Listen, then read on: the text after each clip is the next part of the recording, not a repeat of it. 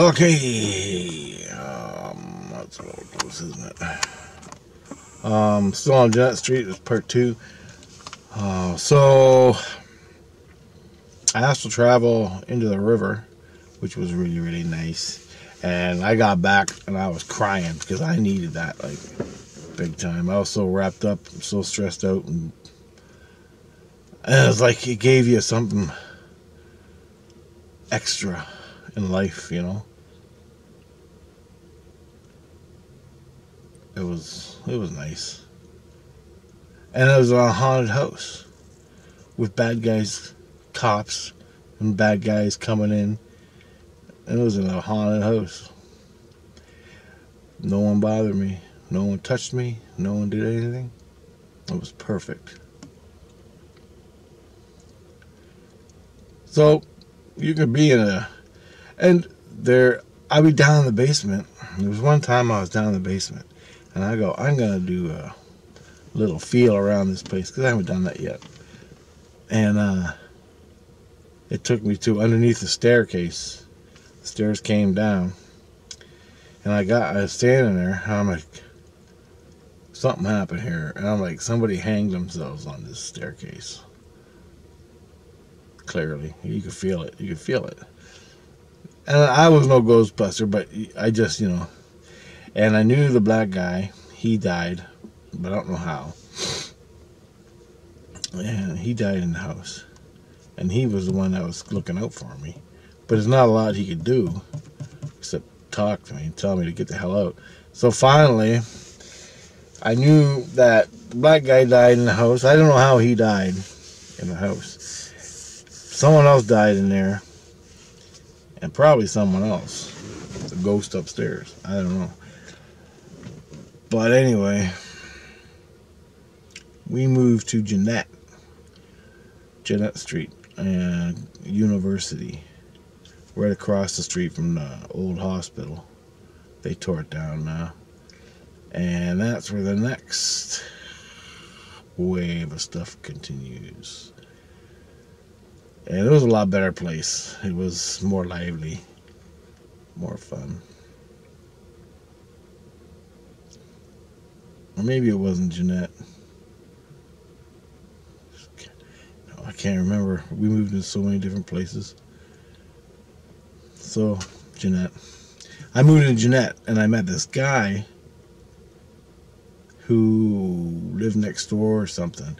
But he always came to where I worked, and he knew my friends. So since we moved in there, he was moving out. He was living upstairs. We lived downstairs. That's right.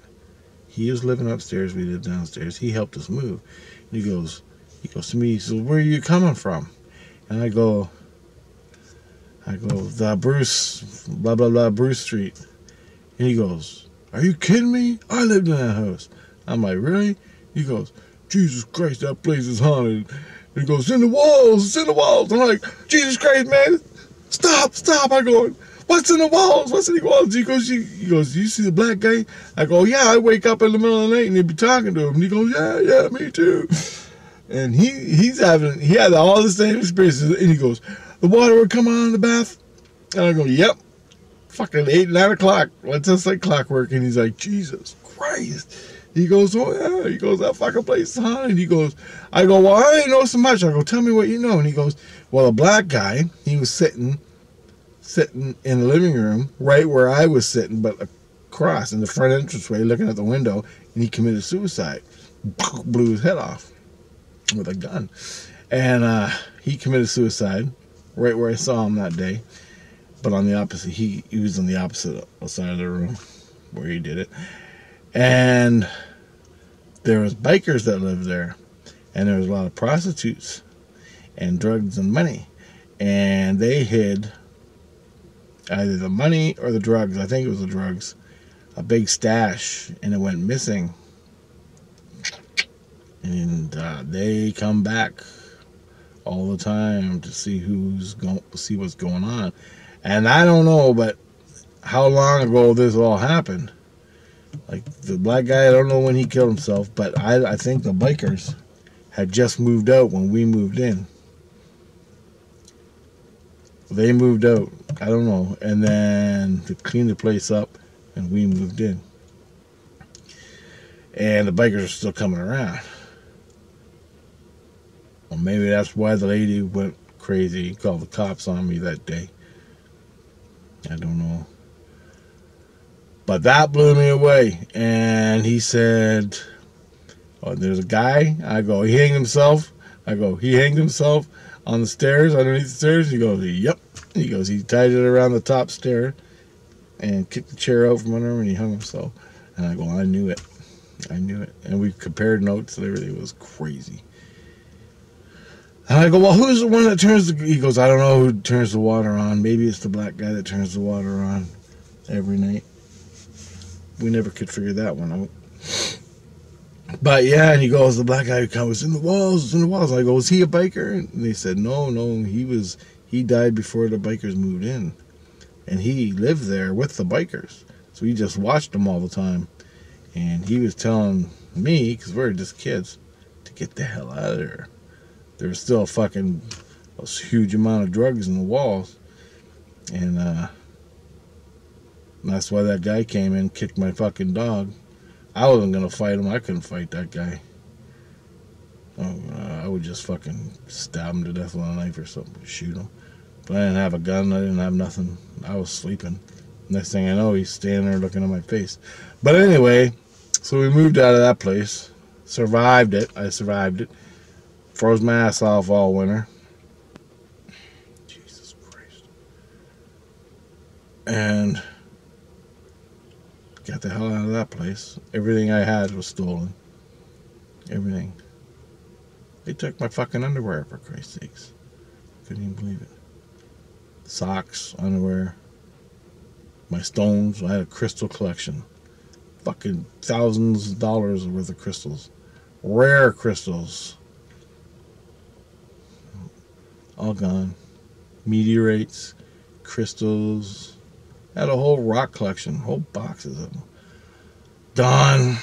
My stereo, and my clothes. Called the cops. Cops came, took down everything I had stolen. Then they took fingerprints off the window where they came in that night of the party. So the party was raging upstairs. They came in the bottom window, took everything out of the basement. And then they were at the party, whoever they were, and grabbed other things when everyone was drunk and passed out. And then the skinheads one night at another party raided our place. I didn't buy it. I didn't even authorize the party.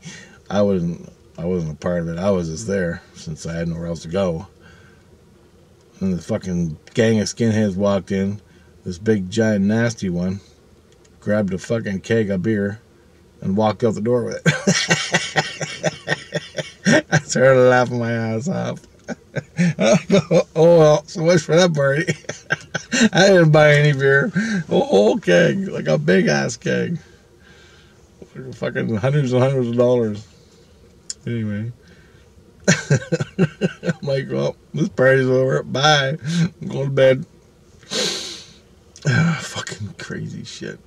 I go, who invited the fucking moron skinheads over? They weren't Nazi skinheads, but they were just, looked at us like fucking sheep or whatever. Oh, they're just civvies. Like, they're the fucking... They run around and act like they're fucking white fucking supremacy, fucking working class, fucking... I don't know. They're fucking nuts. Just morons. And they stole all our shit. They stole a keg of beer. And the one guy that fucking carried it out was the size of a fucking brick shit house. I was... Nasty looking guy. Anyway. So, this is where it basically ends. We move into Jeanette. And so all the ghosts and all the things are over. And then we go into a whole new one, which is all about UFOs. So I'm going to have to go, if you want to catch up to the UFOs, you're going to have to go to Jeanette Street UFOs on UFO Experience playlist to catch the next video where this leaves off. And I ain't gonna make it today, so it'll be up eventually. Maybe tomorrow. I just wanted to wrap this one video up before. So that's some spiritual experiences and awesome stuff. Awesome stuff. Okay, guys.